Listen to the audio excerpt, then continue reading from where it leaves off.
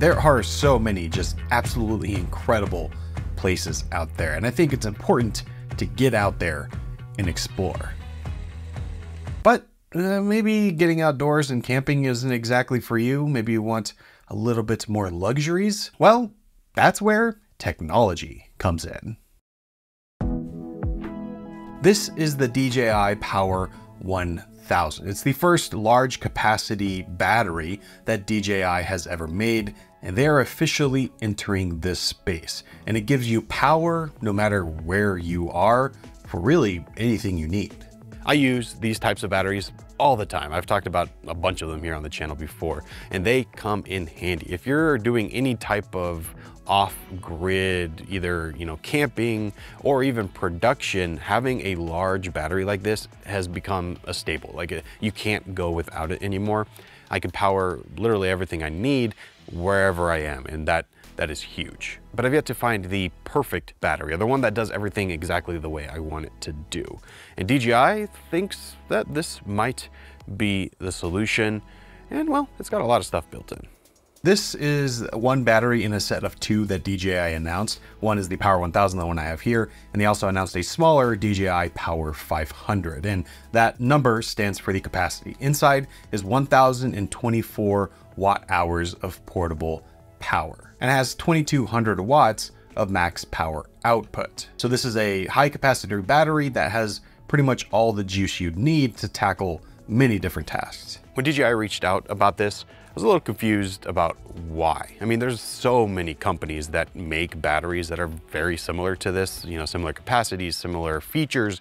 So why did DJI jump into this? And really the only thing I can think of that makes the most sense is it's an ecosystem play. Yeah, I mean, if you've been paying attention to what DJI has been doing the last few months, I mean, they have cameras, they have camera accessories, they have microphones, obviously they have drones. Really, they are becoming a full-featured brand when it comes to production. And I guess, having ultimate power with you is kind of just that next step.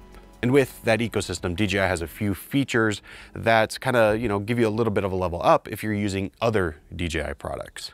Real quick, I want to talk about the design of this battery because there's a lot of different ways you could go, and I think DJI made some interesting choices here. What I like is that everything you need to use this, to both charge it and use it for powering different items, everything is in one side on the front. So you don't have to worry about cables going to different areas on the battery. It's just all right here. It's also super easy to use. It's a very DJI-esque interface with this great screen to tell you everything the battery is doing. You can turn it on and off. And on the side, there's actually 2 1/4-inch threads that you can attach accessories to, which is great. I'm also thinking about, maybe mounting this with those threads so that I can keep it secure. So the design is somewhat unique, but totally functional.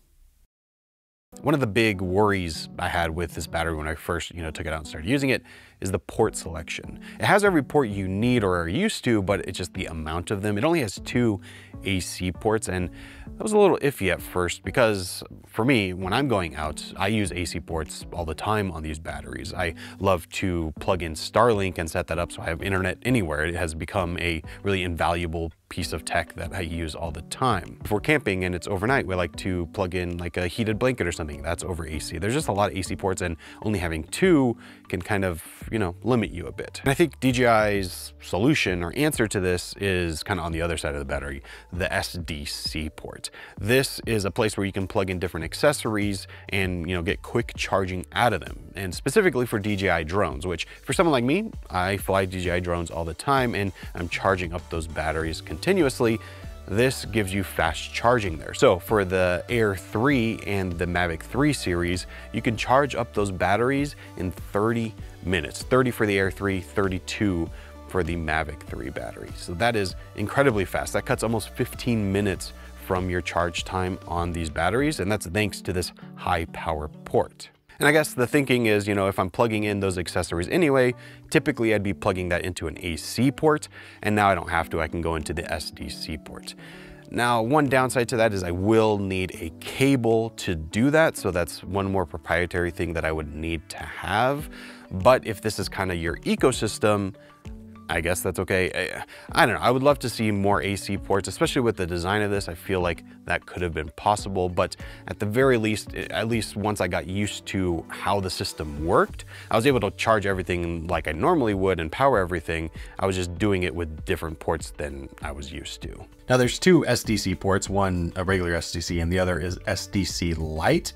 And this can not only charge, but you can also input for solar, for example. You can plug in the solar panels through this SDC port. So this is really kind of the do everything port of this battery. And right now, you know, DJI is focusing on drones, but in the future, this could easily be expanded to quickly charge other devices as well. Now AC and SDC is one thing, but there's also USB here, USB-A and USB Type-C. And with that USB Type-C, you can get 140 watts of power, which means you can charge pretty much anything, including, you know, full size 16-inch MacBook Pro, and get that full power in super fast times. And pairing that with the capacity of the battery, that means you could charge that MacBook Pro, for example, up to 8 times with this battery and do it super quickly. And really that means you just have the power available over USB for whatever you end up needing to charge, not only now, but also in the future. Now to recharge this, you could do it from a wall, or you can use solar, or you could even charge from like the outlet in your car if you wanted to. That's all pretty standard. You could do that all here, but it charges really quickly when you do need to. So over AC, it only takes 70 minutes to recharge. And also during that recharging, it's super quiet. Sometimes these ramp up and get really loud when recharging because when you're fast charging, it makes a lot of noise. But DJI worked on making this as quiet as possible, all the way down to 23 decibels, which is basically as quiet as a regular home appliance. So you're really not going to notice it. So DJI is in the battery business now, and I'm not mad about that. Like I said, this is kind of an ecosystem play. Now, everywhere you look in the, you know, the creative field, DJI kind of has an option for you, and this is just another way to do that. Now, whether or not this is the one you should get, obviously, you know, check out the features, see if it works for you. But for me, I'm excited to see where this goes for DJI. DJI loves to innovate very quickly, and they kind of aren't afraid to take chances. So I'm hoping that, you know, with some of the feedback from this battery, the next one will be, you know, even better. But even still, it does everything it's supposed to do, works well, tons of power built in, and I'm just glad DJI is doing this.